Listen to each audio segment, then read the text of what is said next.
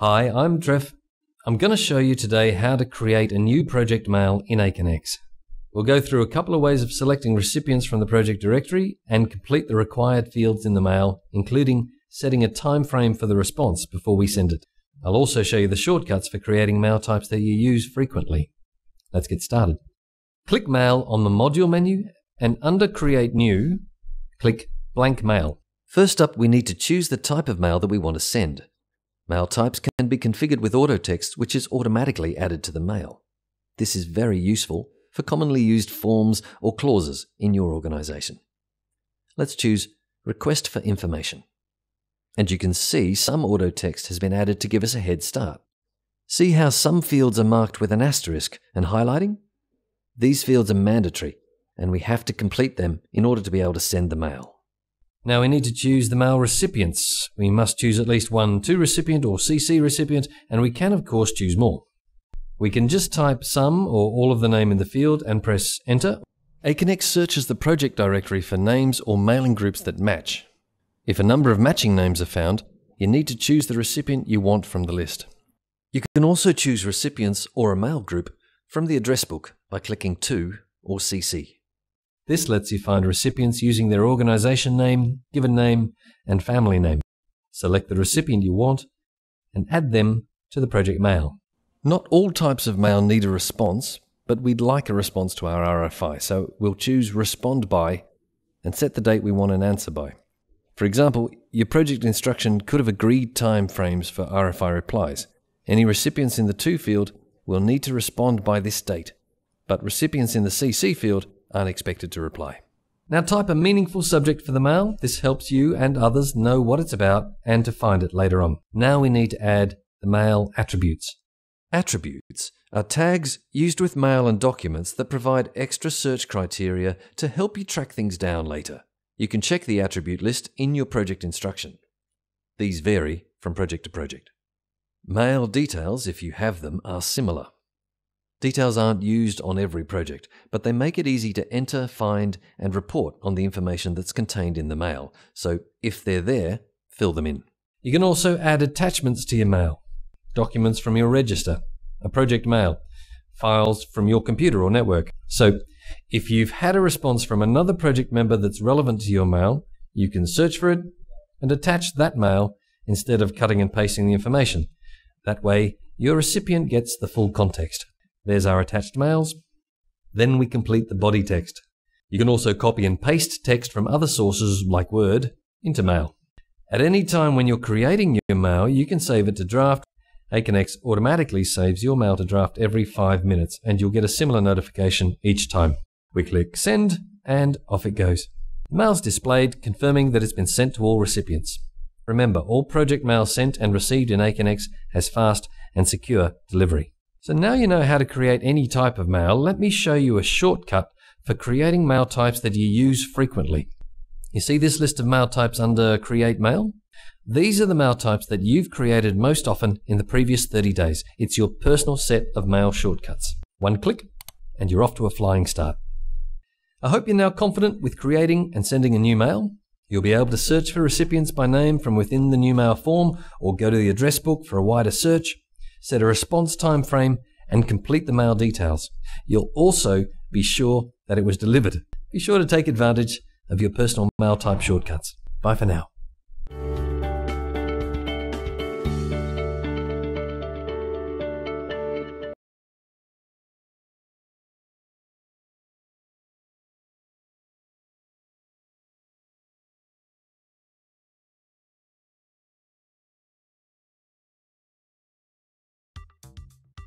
We're excited to introduce some changes to mail.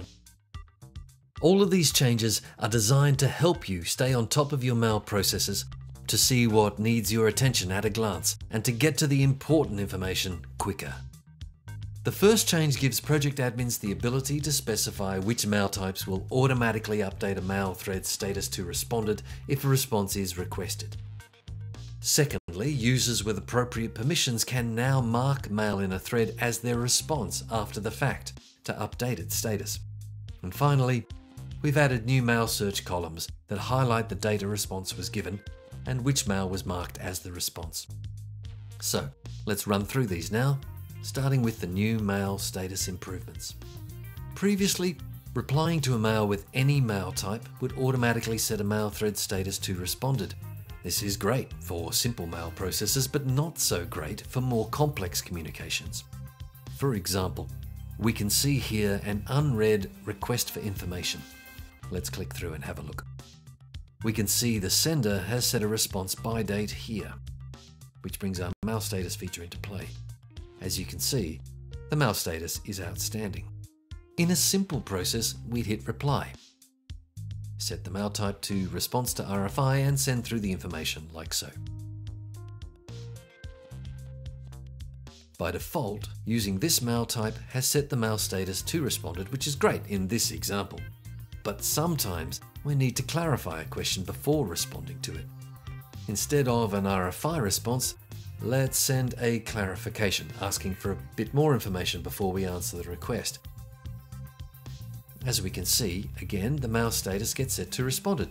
That's not ideal in this situation as the thread has yet to reach a resolution, so it should remain outstanding. If you're a project admin, you can now fix this issue with new mail type configuration options. So let's do that now. Let's go to the Setup menu and under Project, select Project Settings. Click Mail on the left here and select Mail Types. Let's find our mail type and select Edit Rules on the right. So here, we've set up the RFI mail type with some custom reply with rules, which limit the mail types that can be used to respond to an RFI. But now we can also choose whether that mail type updates the mail status by clicking here. We can move the mail types to the yes or no column using the arrows like so. Let's set the clarification type so it doesn't update the status. Click OK, then save. Now we can send a clarification and the status remains as outstanding. The status will only change to responded once a response to RFI mail is sent. But what if a response was already provided but the status remains as outstanding? Well, now, if we have permission, any mail in the thread sent by our organization can be marked as our final response after the fact. Let's look at this thread as an example. After a long chain of mail, a follow-up message asks if a resolution was ever met. It seems the answer got a bit buried. To update the status, we can find the message that answers the query, select it, and under the Actions drop-down select Make this your response. Easy.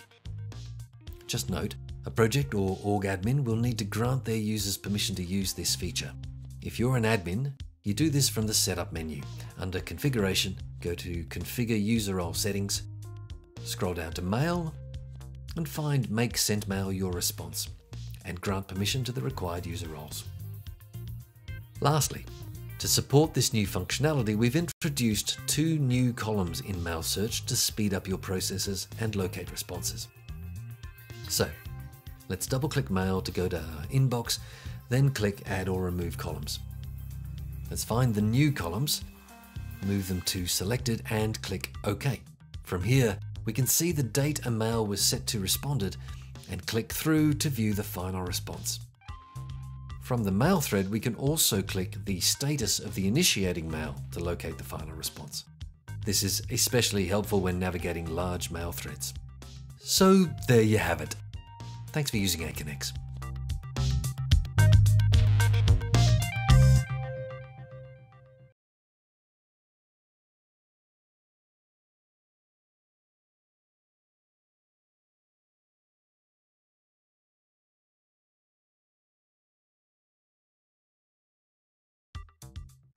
We're excited to introduce some changes to Mail. All of these changes are designed to help you stay on top of your mail processes, to see what needs your attention at a glance, and to get to the important information quicker.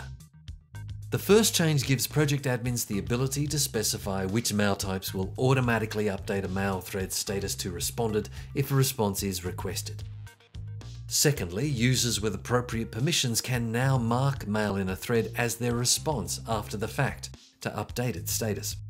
And finally, we've added new mail search columns that highlight the date a response was given and which mail was marked as the response.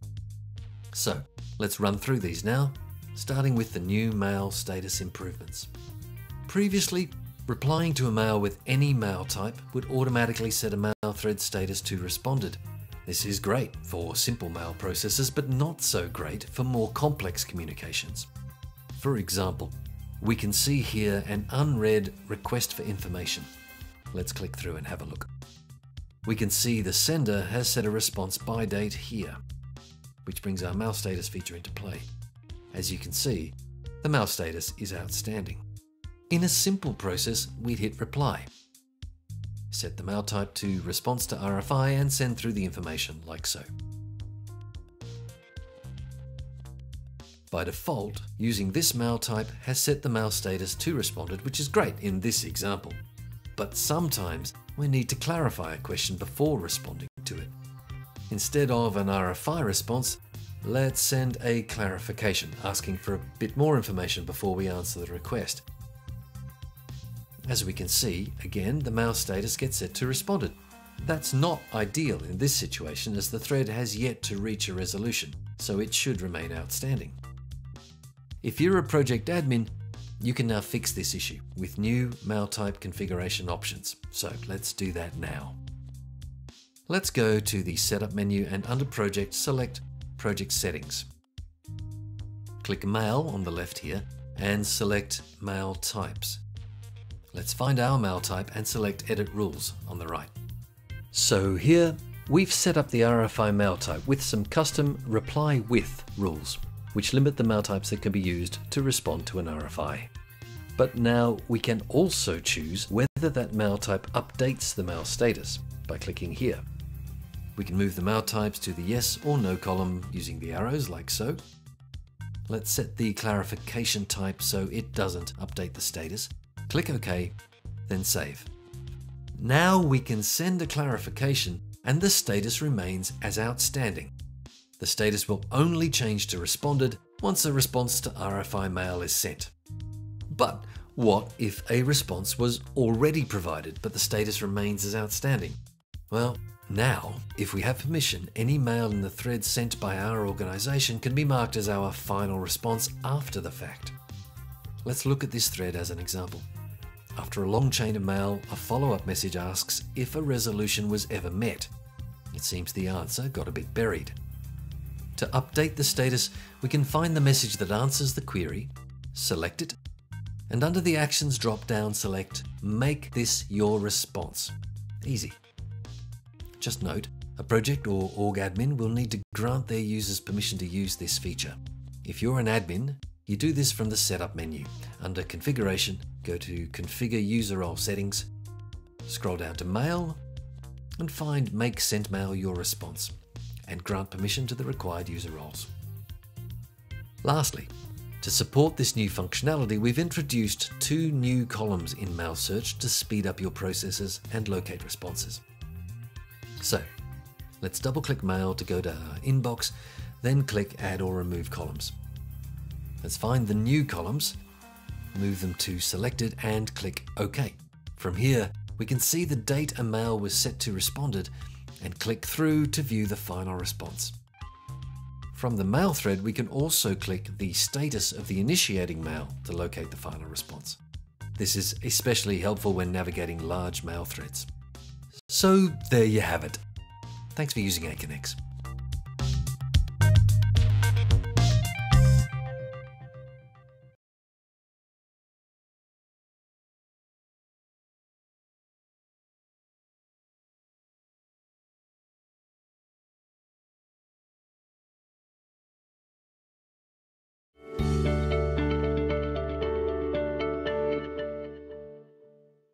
Hi, I'm Trev. I'm going to show you today how to create personal auto text for mail in ACONEX. I'll show you how to create an auto text block and assign it to one or more mail types, and then how to set the auto text default for a mail type so that text appears automatically when you create a mail of that type. So let's have a look.